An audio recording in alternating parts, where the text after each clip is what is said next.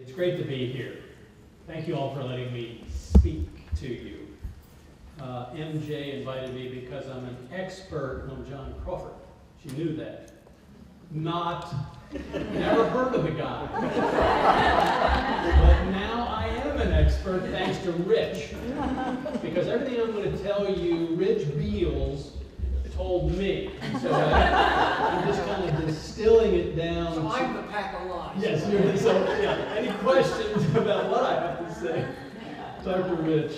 Rich has been a great friend and colleague over the years, contributed in a major way to this historical CPC that we put on here at campus, and plus many of the articles that I've written that have to do with the history of medicine.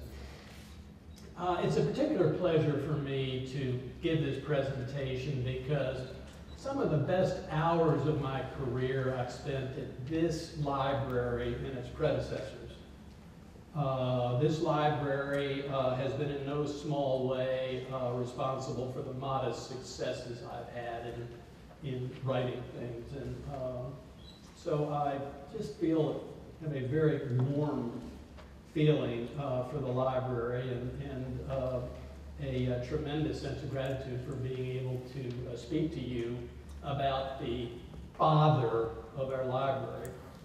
So let me say, amplify a little bit what you've already heard from MJ about our library. It began, as you've heard, with the acquisition of the Crawford collection in 1813. There were, in the particular collection that was bought, there were 679 volumes. And that was not the whole collection because documents from Crawford's daughter, who sold the university the collection, indicate that some of the volumes were lost, some of them had found their way elsewhere. There were people who borrowed them and then never returned them. You probably never heard of that. So at $500 for the entire collection, this came out to about 11. Oh, that's not right. I'm sorry. Let me put it a different way. $500 in 1813 is the equivalent of $7,500 today. So in today's dollars, the university bought this collection for $11.05 a volume. An unbelievable steal, and I'll get back to that. They took Dr. Crawford's daughter for a real ride on this thing.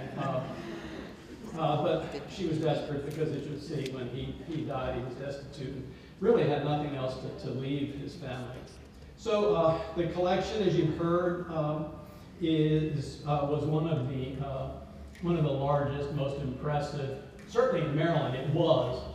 It may have been in the country at that time.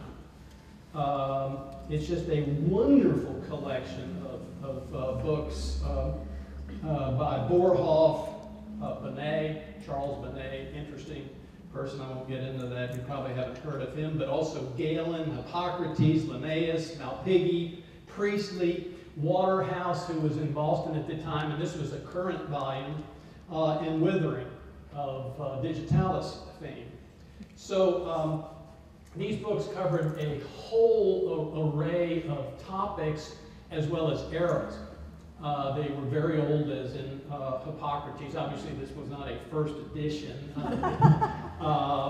But they reflect the fact that Crawford was interested in history, the history of medicine, but also remaining current in terms of concepts of medicine, as evidenced by the most recent books he bought. Now, he died in 1813, and the most recent volume that we have in the collection was published in 1811.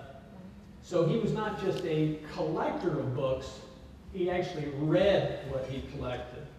And these books represented some 6 languages: English, French, Italian, German, Dutch, and Latin. And presumably, because he refers to the information in these books liberally in the things he wrote. He was conversant in all these languages. The subjects covered did not just include medicine, and so maybe he had a vision of a health sciences library as opposed to a medical library, because there are books in the collection that deal with pharmacy, pharmaceuticals, dentistry, nursing, and botany. And this book you see here is the oldest in the collection. It's the Crawford book, and it was actually published in 1565. So that's the oldest. I think there's probably some other volumes that date back to that time, but so 1565 to 1811. Tremendous collection, tremendous acquisition by the university. And yet, by 1891, when one of our graduates, he was not a graduate, as you'll see, of this medical school, a Dr. T. Burton Brune donated 1,200 volumes to the library. Poor old Dr. Crawford's collection was subsumed under this group of books and came to be referred to as the Brune collection. So, Dr. Gerald, think about that and your wonderful sculpture next door. It'll probably be named in honor of somebody else in about 20 years or so. So you better, sign it legibly. Yeah, okay. All right, so that's this Crawford collection that was purchased in 1813 from his daughter. He had already died at that time. So who was he? And was there more to this man than his collection? Should we revere him for things other than just these books that we were able to purchase? So here he is. He was born in Northern Ireland in 1746, died in Baltimore on May 9th, 1813. He was 67 at the time. Buried in Westminster Church Cemetery, just up the street, and we're going to visit that as soon as we're finished here. Son of a clergyman, and that upbringing in a religious household affected his later view of the world, in particular of medicine and disease. He thought that based on that upbringing, that everything that happened to us was due to an interaction of God's creatures with each other and also with the human population. He received his undergraduate training at Trinity College in Dublin, and then received a MD of sorts at the University of Leiden. There he came in contact with traditional teaching, such as that was professed over a century earlier by Paracelsus, that was a variant of the humoral theory, black bile, yellow bile, blood and phlegm, and how they interacted and became disjointed to cause disease, and also the influence of atmospheric things in producing disease.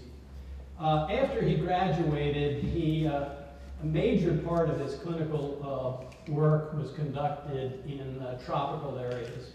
First with the East India Company, where he made at least 2 trips to India, Bombay, southern India, tropics.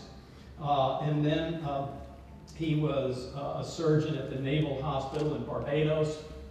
And then finally, and most importantly, in 1790, he was Surgeon Major in Demerara, which is now Guyana, where he did most of his clinical work and made most of his clinical observations, including many autopsies. And in the process of seeing these diseases and doing the autopsies, it just occurred to him that this idea that all these things that he saw when he dissected people were due to a disruption of these four humors just didn't make sense. And so he came up with his own theory, which I'll get to in a minute, based on his observations in the tropics. So in 1796, before the medical school was founded, or before his library was purchased, he comes to Baltimore on the advice of his brother-in-law, who was a successful businessman here in town. Why exactly he decided to do that is not clear. Well, and by the way, what he died of, I could not find. Rich, maybe that'll be a project for us in the future. So he's in Baltimore for 17 years before he dies. And listen to what he accomplished during that period. So he developed a close relationship where there are multiple letters going back and forth between him and Benjamin Rush, who was in Philadelphia and was the most prominent physician in the U.S. at the time. So he's been down in the tropics here and there. He comes to Baltimore, and within a very short time, he's developed this relationship. And these are intimate letters going back and forth. For 13 years, during the 17-year period, he was the Grand Master of the Masonic Order of Maryland. He founded the Society for Promoting Useful Knowledge. He served as chairman of the medical faculty at Baltimore and vice president of the Baltimore Medical Society. 17 years did all this. Helped to establish the Bible Society in Baltimore, the Baltimore Public Library, the Baltimore General Dispensary, I would say forerunner of our own medical institution, and the Maryland State Penitentiary. I mean, it's just amazing what he did to. And then in addition to all that, he was an advisor to the State Board of Health. He spent a great deal of effort trying to convince them that a Board of Health should have a physician representation. Because you see, there were no physicians on that board. That may have been a good thing. I don't know. I'm not here to pass judgment. I'm just reporting the facts as Rich gave it to me. So in 1811, he was briefly a member of the faculty. I say briefly because he gave this lecture, of which our library has a copy, and then apparently never had any other association with the university. And at that time, he wrote Rush saying the following. His introductory lecture was poorly received. And that was the last we ever heard of him, although he gave lectures at his home. I'm going to get back to that lecture because that's key to who he was and how things happened to happen to him. All right, so moving on. So academic institutions are always looking for heroes in their history to present to the public to verify their bona fides, and their credibility. Hopkins has been a master at this, and this is one of their gods. Hopkins, I want to say right up front that Hopkins, we're very lucky to have them in Baltimore. Fabulous institution, and we've both been better because of our association in the same town. Having said that, I'm not a fan of this deification of Osler. However, I mentioned him for a number of reasons. Like Crawford, he was a bibliophile. He collected books. He had a huge library, which he donated to McGill. He founded multiple societies. They were all medical. This is different from Crawford, who had medical as well as non-medical societies that he was involved in, sometimes founding and sometimes just a major player in. But unlike Crawford, he also produced a textbook which basically changed the whole manner in which medical textbooks were written. It was a seminal event. He was an educator extraordinaire, and his deification in large part is due to the adulation that his trainees directed toward him and maintained for generations afterwards. And perhaps most importantly, he was a lucid and prolific, or let me put it the other way around, a prolific but also a lucid writer. Crawford was prolific, but the opposite of lucid, and I'll get back to that. So Maryland is long to have its own pantheon of heroes. And we have some real heroes, some in the making. Dr. Woodward, we already heard of. And I could go on ad nauseum. The question is Crawford a worthy member of the Maryland pantheon? Now here's what has been written about him in sort of short biographical sketches. Eugene Cordell, who was a former librarian, was he chief librarian? Yes. Chief librarian, wrote in 1907 of Crawford, one of the most remarkable men ever connected with our school. We can hardly blame his fellow physicians for rejecting his teachings as visionary, for their eyes were closed. Wow. Another, well ahead of his time with his thinking, his theories unfortunately would not receive proper acceptance until well after his death, and then correctly predicted the relationship between insects and human diseases. Now this is big time stuff. Conceived of the germ theory while residing in South America. Mort, come on, that sounds reasonable, doesn't it? Conceived of the germ theory. And I'm not making this up. Rich gave it to me. So. First American to administer smallpox vaccine. Just make a mental note of this, because I'm going to get back to this. Lost all his business by propagating an unpopular theory in medicine. Another way to say that is he was a martyr to the truth. He became destitute because he wouldn't deal with anything but the truth. So, question is, what was his unpopular theory? Why was it rejected? Did it cause his medical practice to fold? Was he the first American to administer smallpox vaccine? All right, let's deal with that. So, his theory on diseases is based on, as I've already implied, both his religious background and his experience in the tropics. So in one particular passage, he talks about, as he's in the tropics, he notices as the sun is setting and the light is coming in at a oblique angle, at a distance, he can see swarms of insects. No-see-ums. You know what no-see-ums are? They bite the hell out of you, but you can't see them, so they're called no-see-ums. And that's what we're seeing here. And so he's thinking to himself, he's thinking, well, I can see them out there because that's where the light is. But I can't see them here, but I know they're here. It's just the light is not proper. So that they must be all around me. I must be breathing them in. They're the reason why I found what I found in all those autopsies and sick people in the tropics.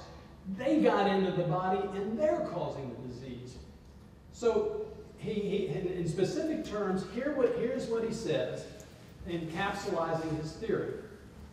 Plague, yellow fever, and every other fever, and every other disease we experience must be occasioned by eggs insinuated without our knowledge into our bodies, externally or internally, or from eggs placed near our habitations, which when hatched, in either case, prey upon us by parts.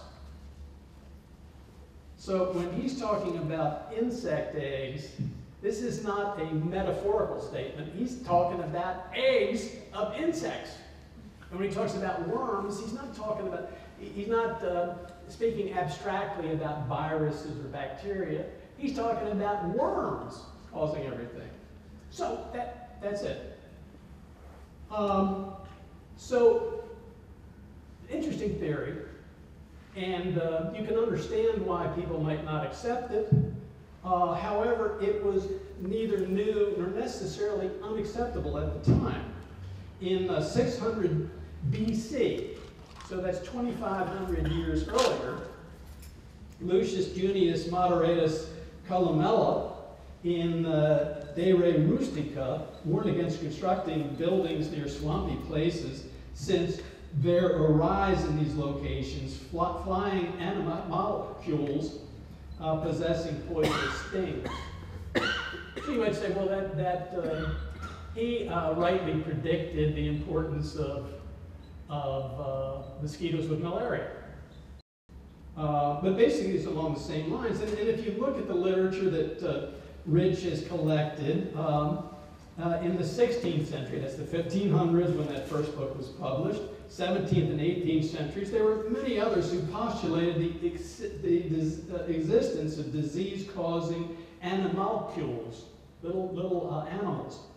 In 1720, for example, Benjamin Martin, this was an English physician, wrote concerning the cause of tuberculosis, that it may possibly be some certain species of animalcula, or wonderfully minute living creatures that by their peculiar shape or disagreeable parts are inimical to our nature, but however capable of existing in our juices and vessels, possibly being carried about by the air we draw into our lungs.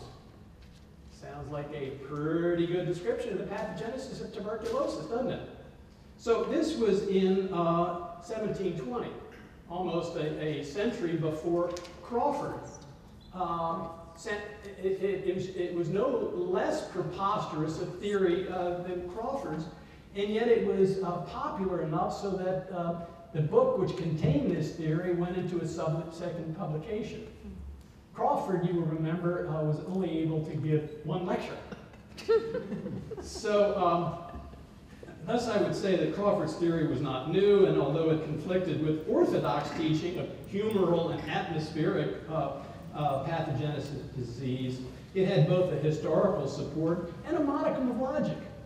Why couldn't he sell this theory? I believe there are several reasons.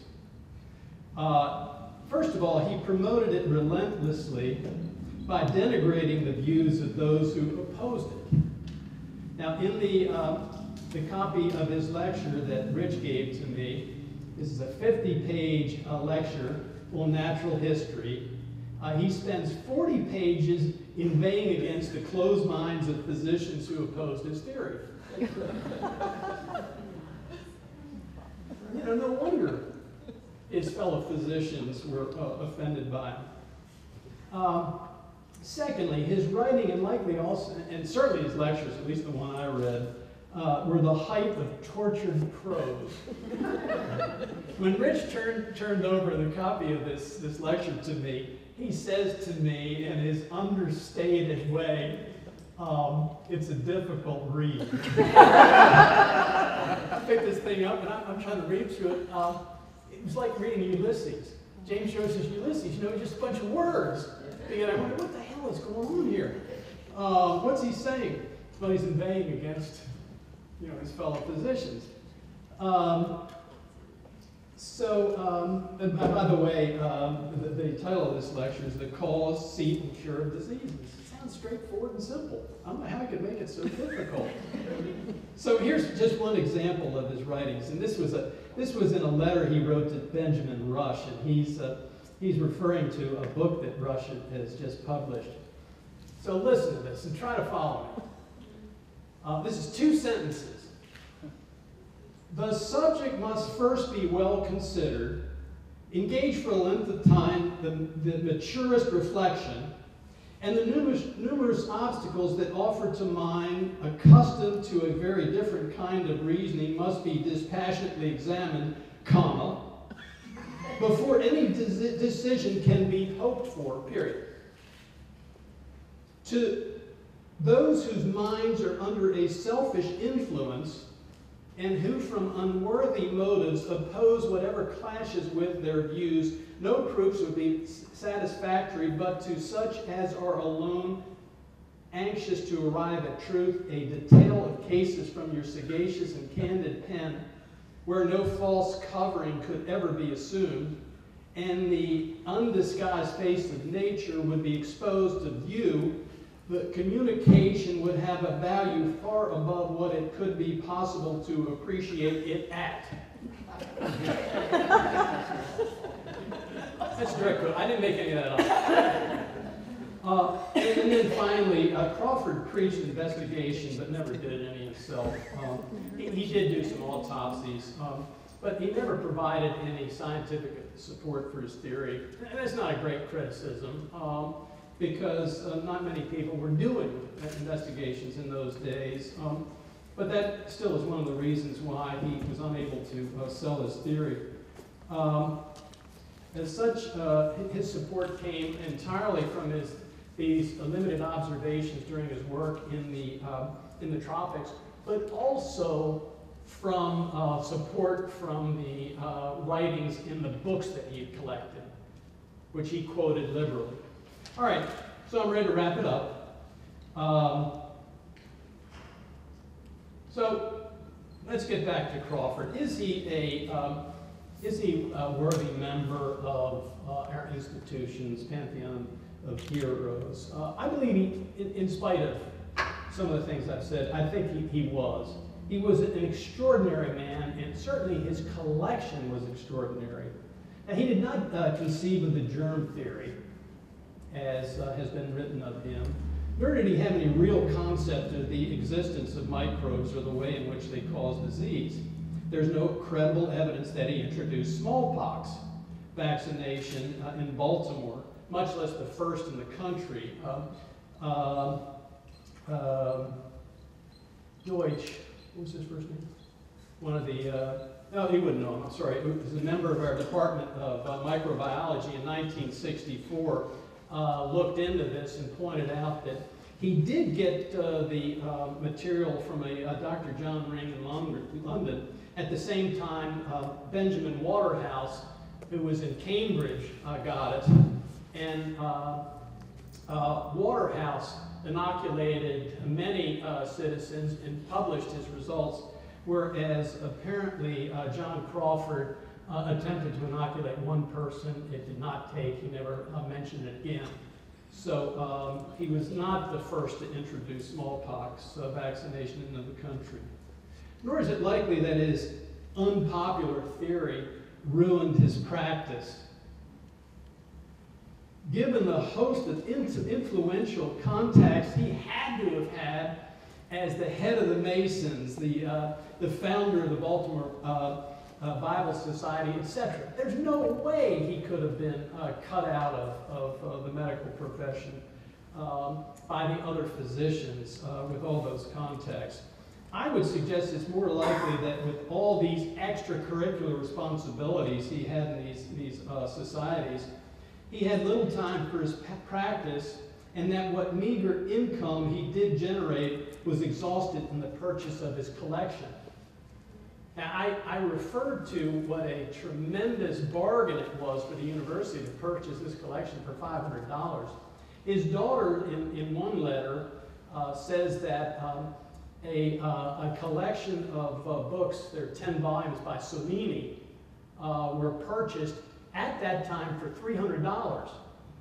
So that was $30 per volume. And that was just one small group of what he had. So he spent an extraordinary amount of money on that collection. And did Thomas Jefferson on his collection, which became the sort of founding collection of the Library of Congress.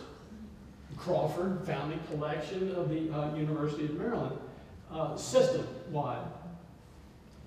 Even so, he was a humanist and an extraordinary citizen of Baltimore.